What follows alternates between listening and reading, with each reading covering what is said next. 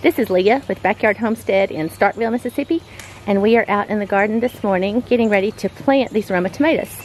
And these Roma tomatoes are ones that we started from seed in flats like this. And this is our next crop of Romas we've got coming up from seed in these flats. But we set them out from the flat like this into our solo cups that we use every year and save and reuse, and that's been a great investment. These cups, this is our about 5th year to use these cups, so getting a lot of use out of these. But these are our Roma tomatoes, and we're getting ready to put these out in the garden this morning. So those Romas are going to go on this fence in this row, and I'm going through now and setting them. We're doing them about 18 inches apart, every 1.5 feet on this row. And so I'm going through and taking the cups and setting them out. And I'll come back and show you after I have everything placed. This is the row laid out.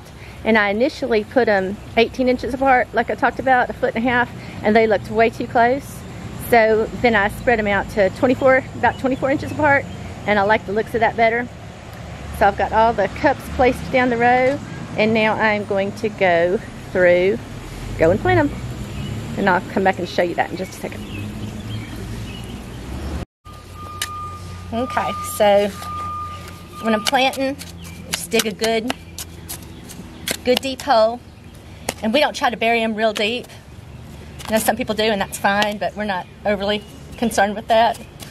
So take the plant, and we've got, these cups have worked great. You can see we've scratched out and labeled them, used them for about 5 years now, and the cups work great. They have good drainage. We burned a hole in, burned holes in the bottom for drainage. And let's see, after I dig the hole, I'm going through and I'm putting a little bit of Epsom salt in the hole. Then remove the plant, and the roots at the bottom, loosen those up. Some of them are a little bit more root bound than this one when I'm planting on the other end. And then if they're just kind of lightly loosen the roots on the sides, then put it in, back my dirt up,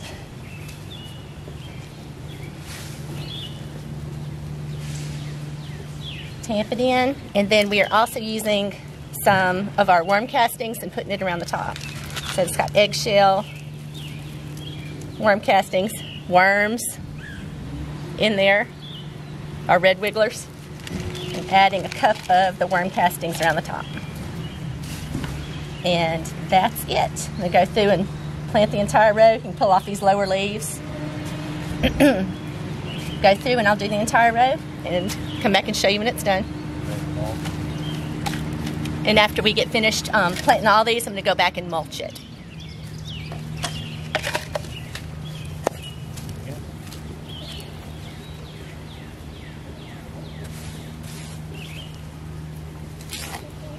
And rake it back. This is good loose soil. It's been raining here, so everything's good and wet.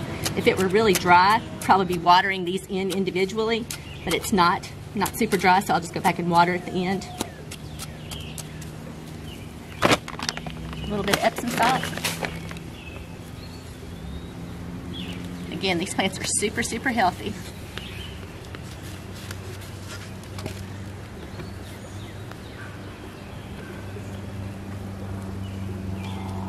Loosen it up, pinch off the bottom leaves.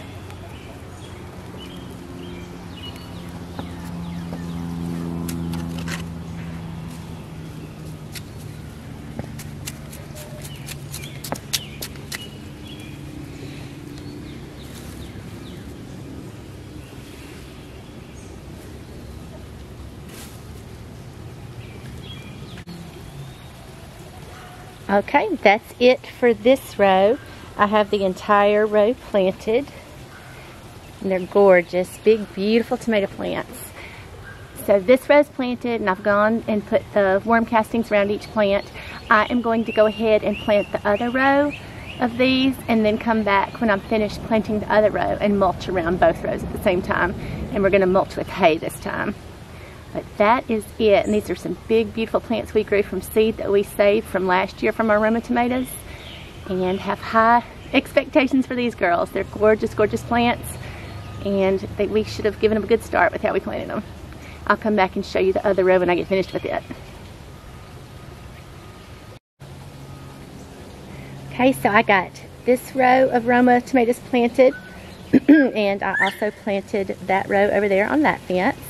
And there were 17 on this row, and the one I just planted got 16. So what's that, 33 plants, 33 Roma tomato plants. We spaced them a little further this year than we usually do, so see how that compares to other years. But they, again, plants are happy and healthy and look like they ought to do really well, so we'll see. The only thing I have left to do is I want to mulch with hay around these tomatoes. But first, I am going to, we have zinnias volunteering over here, and I want to mulch this pretty heavily, so I am going to dig up these several little zinnias that have volunteered over here and transplant them over on the fence. And after I get that done, I'm going to mulch with the hay, and when I finish all that, I will come back and show you what it looks like. I meant to show you these green beans are starting to bloom now. This is our other patch, or one of our other patches of bush green beans. And they look like they're gonna do really well for us too. Alright, so I am going to transplant these zinnias and then mulch with hay around these tomatoes. And when that whole project's finished, I will come back and show you. Alright, and this is the last thing to do, was to go down and mulch around the tomato plants, and we mulched with hay this time. We try to keep everything covered. We've got a bunch of mulching we need to do right now, a bunch of covering, but we try to cover with either, we usually cover with either hay or grass clippings or chopped leaves, whatever we can get our hands on, and right now hay's plentiful, so we're going to cover everything in the garden with hay. But mulched around the tomato plants, got them in, everything looks nice, and I'll come back and show you as they grow what they look like. But these are our Roma tomatoes. Thanks for watching.